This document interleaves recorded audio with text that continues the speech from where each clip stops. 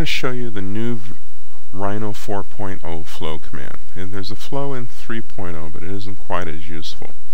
The goal here is that we're going to draw some text and then flow it along the arc that you see on the screen. So we're going to start off by doing solid text, and I already wrote in Rhino 4.0, shameless plug.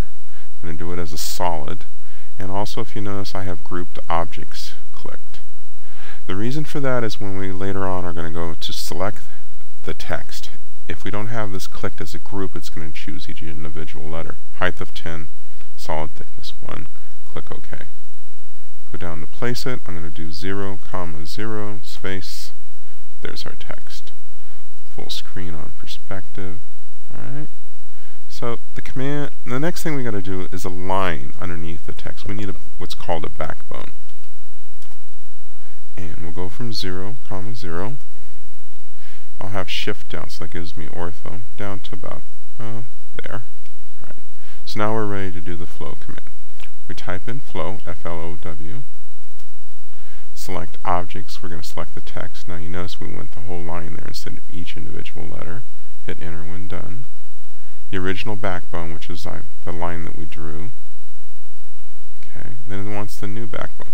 We have a couple options here. We can go copy, so it's going to leave the old text there. We can turn that off. It'll go rigid, local, or stretch.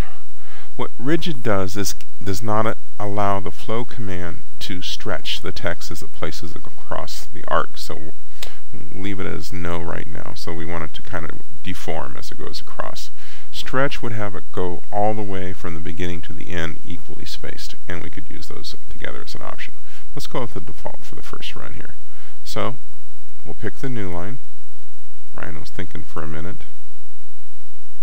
And there's the text. Flowed across. Control Z to undo, and we'll do the flow again. Hit the space. Try the other options just for funs. Original. Alright, now what we're going to do is we're going to stretch it. I do S, then space. You notice the stretch becomes a yes. And we click the new arc. And the Rhino goes all the way across the arc. Very nice. Let's try the other option. Yes. We type space, go for flow, and finish. We go to the original backbone.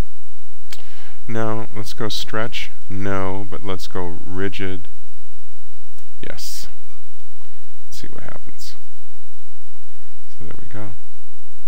Let's hit Control Z, and one more flow command, object, original backbone. Oops, let me back out of this. Do it again. Space and the backbone.